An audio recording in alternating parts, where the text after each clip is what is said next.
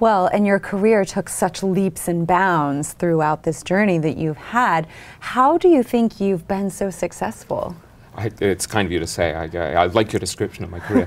I think one of the biggest things that I've done is I've taken real risks over and over again. And so, when I was 21, I moved to New York. I didn't have a job. I didn't have. I didn't really have any set idea of how I would make a living. But I had a sense that if I wrote for if I wrote for English magazines about America, there was a market there, and so it was a kind of target-rich area.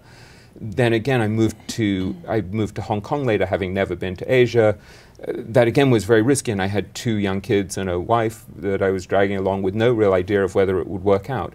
And then a few years ago, giving up pretty steady, decently paid job at a big news organization to go write books when I had 2 kids in private school, again, was possibly foolhardy and reckless. But I think it gave me tremendous opportunities that I was prepared to pick everything up and say, you know, I'm getting a bit bored, I'm getting a bit restless, what would be exciting and fun now? And so I think that willingness to change, regardless of what you're doing, is very powerful.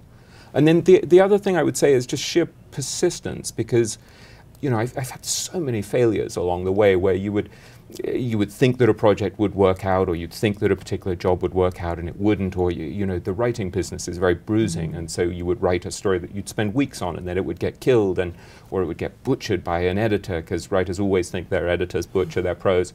And so, you know, I think as in any profession, you have to kind of pick yourself up after these very bruising experiences and say, well, you know, wow, that really hurt, and I'm going to keep going anyway. And I see that with a lot of the famous people I've interviewed over the years, that they just have this kind of dogged perseverance, that they still go through tremendous adversity and setbacks, but they don't give up in the way that I think most people do. A friend of mine at one point said to me that in his experience, people always quit right before the miracle. And you know, he was someone who was sort of freeing trafficked women, and I talked to him when he was in tremendous danger and had gone into hiding, and the next thing I knew, he'd gone back to exactly the same place that he'd been in when he'd been in tremendous danger.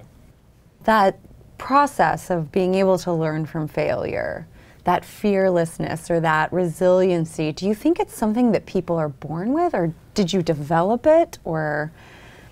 It's a great question. I think some people definitely have a bigger capacity to deal with failure and setbacks and the like, and I think you can develop it. Philosophically, you can look back at your life and say, you know, I failed at that and it wasn't the end of the world. It didn't destroy me. And I think when you've been through enough failures and you've bounced back from them, you sort of say, you know what, I think I'm going to be okay at this point. And I've often felt, looking back on my life, that I'd sort of gone from failure to failure, and yet somehow the trajectory was upwards, you know, because this is just the way your life goes, right? It's like this. It's not a straight upward trajectory.